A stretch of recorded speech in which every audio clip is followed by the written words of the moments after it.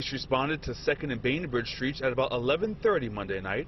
Police say at this point it appears the two victims were sitting in a white Mercedes-Benz when they were shot. They tell Eyewitness News that at least one shooter drove up, got out of their car, walked up to the Mercedes, and started shooting. The spent shell casings were just feet away from the driver door of the Mercedes. So it appears that the shooter or shooters were standing on the sidewalk right next to this Mercedes, firing shots into the Mercedes through the driver door window.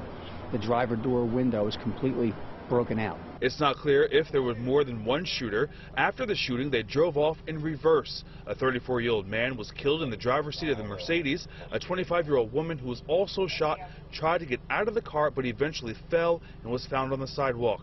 She was taken to Jefferson, where she is now in critical condition. Based on ballistic evidence, we know at least 11 shots were fired from a large caliber semi-automatic